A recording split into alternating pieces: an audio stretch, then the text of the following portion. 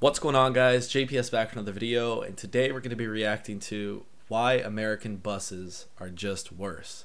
Now, when we talk about public transportation in the United States, it can be a bit like the lottery, and if you know anything about the lottery, you lose almost all the time, and that's how it is here. Like, public transportation in this country it can be a bit iffy. You know, there's a city here and there that has built a pretty robust metro system, but when it comes to buses, in my experience, they're rarely on time. Sometimes they don't even come at all, and it's really not ideal to have to rely on a metro bus or your city's local bus or whatever to have reliable transportation to where you want to be.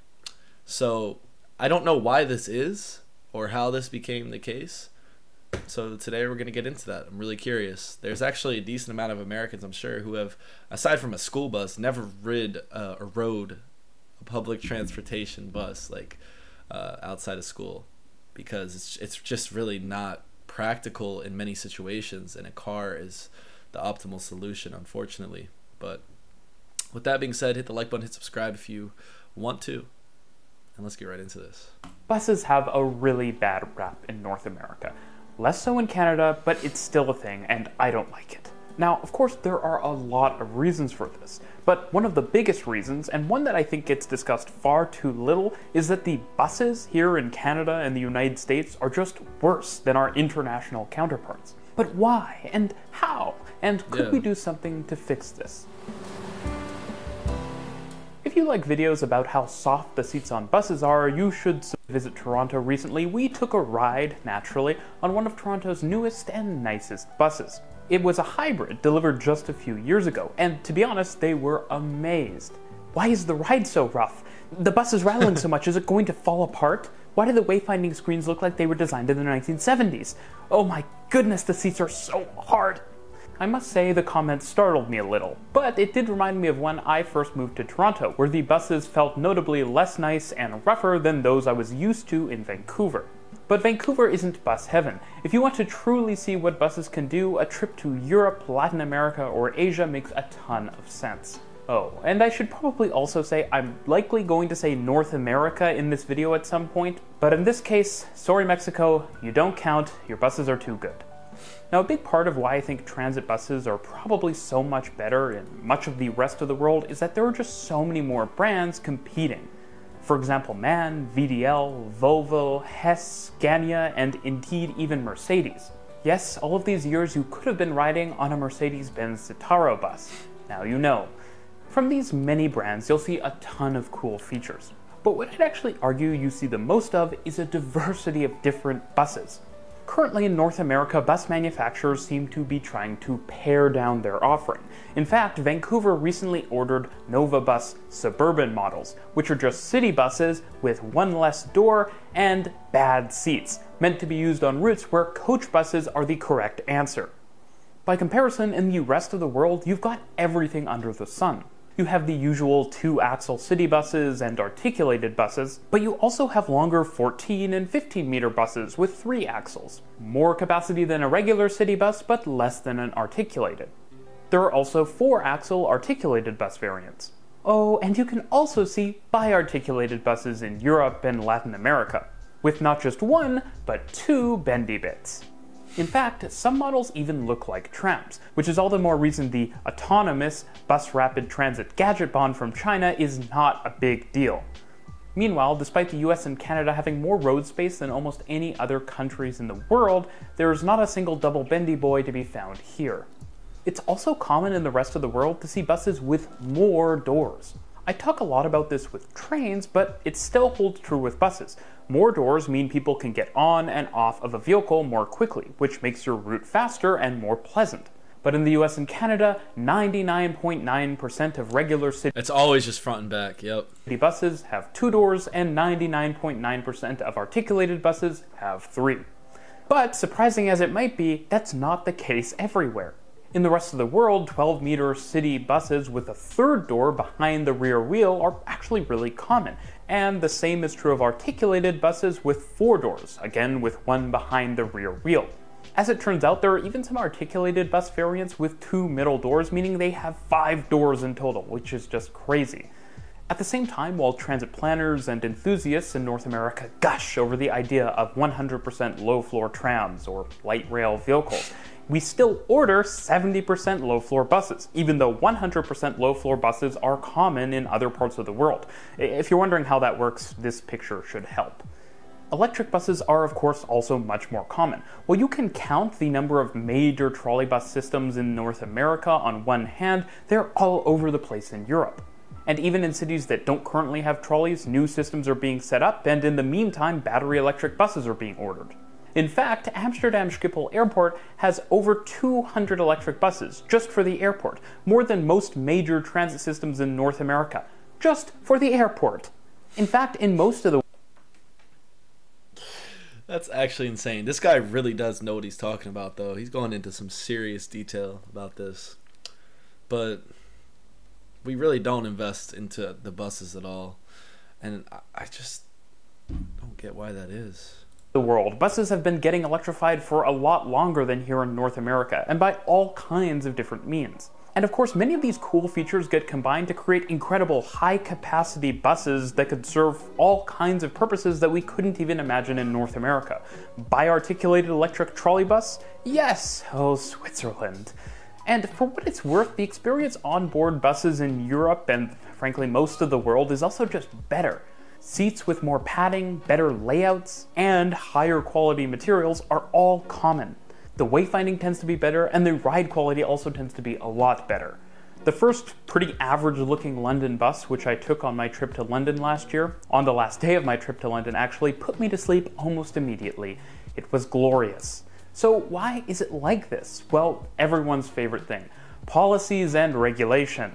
In the US, there are Buy America and similar rules, which means that federal dollars are not going to any European buses. And unfortunately, in this case, similar rules actually also do exist in Canada. At the same time, super dated safety regulations also pretty obviously have an impact.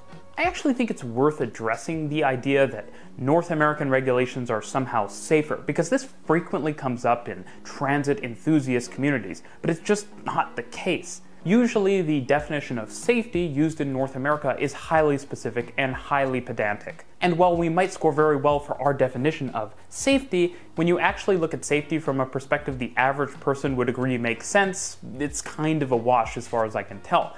At the same time, on another hand, I don't think any American really has too much room to be talking about safety. Like, we're probably not the safest country. There's just a lot of stuff going on at all times, and a lot of people. It's just too many damn people, bro. But with the buses, like, I can definitely agree about the ride quality thing. I felt like I did take the bus, pretty routinely a bit when I was younger, to get from school, and I just remember, like, when there was a pothole, or not even a pothole, just driving on the street, it's like the bus would like jolt and make this like sound as if the suspension was about to give out, or that we had just got into an accident just when like going over like a little, I don't know, tiny little bump in the street or something. Like, it just felt very low quality, and I can remember like being on the bus and joking around with my friends, like pretending that I'm about to fall, or like just letting my body get, just not fighting the not resisting at all, and seeing what would happen if I just sat there limp. And literally your body will just get tossed around, because that's how bad the buses are. I'm not exaggerating about that. But when I was in, like, again, I'm comparing to Germany and a bit in Britain, but definitely Germany, like the bus, oh my gosh, the bus, everything, the trams, like, and there's also just so many more options, so many more variations, like he was explaining. Like, I can't really put my finger on a specific brand or bus. I know MAN is big. MAN is, that is right? That is one of the brands. I'm not sure, but anyways. And for a long time, there appeared to be little questioning as to whether regulations in North America that did things like force trains to be twice as heavy as in Europe and the rest of the world were having a positive or negative impact on the transit experience. A nice parallel to kind of get what I'm talking about are automobile regulations. Part of the reason that trucks and SUVs are so much more common in North America is that our safer regulations don't take into account the safety of people outside of the car. So as long as everything inside your enormous truck mostly stays in one piece, no matter what you slam into, you're good. At the end of the day, most of the world moves far more people on public transportation than us, especially on things like buses, and so I think we can accept that maybe the rest of the world knows how to keep people safe. Now at the same time, the archaic rules and regulations of the North American bus market mean that we have only really two major players, Novabus and New Flyer. These two companies do admittedly produce better buses than most of the other remaining manufacturers in North America, but that isn't saying a ton. And both of these companies are actually based in Canada, where, shocker, there's a lot less negative stereotyping around bus use. Now, as I mentioned, there are smaller players in the North American... That's a whole nother thing that we can get into, like the social side of the bus and how important a car is.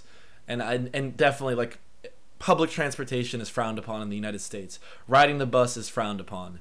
It's like, it's basically like saying, I don't have enough money to get a car. That's how it's viewed in the United States. Like standing at a bus stop, you just feel like it doesn't feel good. It doesn't feel really good because everyone's driving by in cars, and it feels like you get the short end of the stick in a sense almost. And it totally is frowned upon. Like the United States, it's all big on, oh, you know, if you have your own ride or whatever. Like that's just it's so big. I can't really emphasize that enough. So riding the bus or using public transport, it's like this nasty thing, you know? And I don't think those same connotations exist in Europe.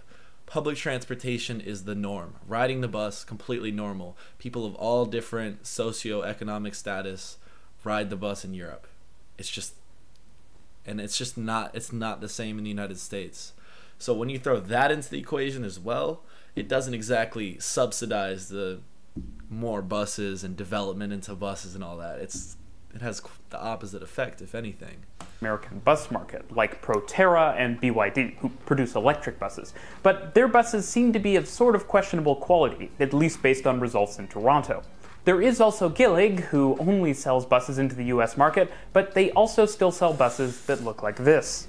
Now, to be completely fair, most manufacturers do have models which look better. And Novabus in particular does produce some pretty decent looking models, probably influenced by their parent company, Volvo. But even our best buses here in North America would probably look pretty meh on average in Europe. It just seems to be the case that in the rest of the world there are more buses to pick from. And so Europe and Asia and Latin America and Australia and other places around the world see more competition and better buses. Australia in particular is a pretty great example. They tend to buy their buses from overseas companies, and their buses are a lot nicer than the average one seen in North America. In fact, Brisbane is actually even getting beautiful new electric bi-articulated buses for its Metro project. To give some credit to North American transit agencies, some of them have actually tried to import European buses. Viva in York Region, for example, has ordered Van Hool buses straight from Belgium, and they're great. They're nicer than the buses that aren't from Belgium. And as it turns out, AC Transit in the Bay Area ordered a ton of Van Hool buses throughout the 2000s. But in recent years, they've fallen in line, and now they purchase standard North American buses. Now you might wonder about prices. I certainly did, and I sort of expected that buses that were nicer would cost at least a little bit more, but it doesn't even seem conclusive that that's the case. I'm guessing that because in the rest of the world there are just so many companies competing for bus orders, prices are still similar, if not lower, because again, more competition drives down prices, and probably gives you better buses too. An interesting situation happened with Alexander Dennis, for example. Famous for their double-decker buses in the UK, years ago they started selling the Enviro 500 model in North America, and they've been wildly successful. So they actually ended up starting up a local production facility to produce buses and sell them directly into the North American market. And now they've actually been bought out by Canadian manufacturer New Flyer, which I can only hope will lead to New Flyer getting some influences from Alexander Dennis. Now what's so frustrating about all of this is that the actual drivetrains used on most North American buses are the exact same as the ones that would be used in... Oh my god, it would just be so easy. Like, why can't we just collaborate? I don't get it. Why can't we just buy them up? This whole American, oh, we have to build in America or keep the... It's all about keeping stuff in the country, really. And I get it, but really, like, we can't, come on. Just seeing that video in Brisbane, too. That street. It looks so modern. Like right here, look at this. That looks so like refreshing compared to what I'm used to in the United States. Very rare do you see a street like this.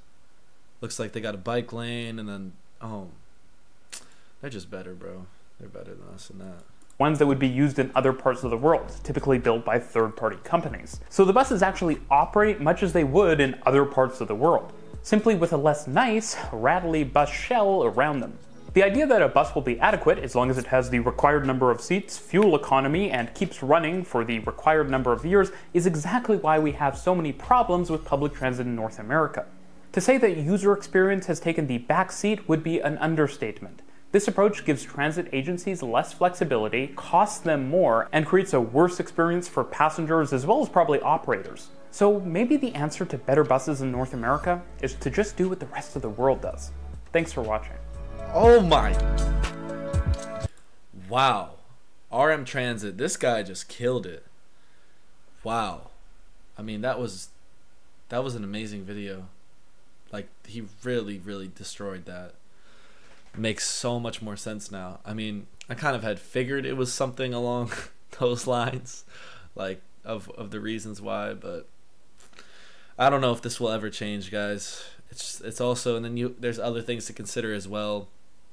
We're more geographically separated than singular countries in Europe. That's a fact.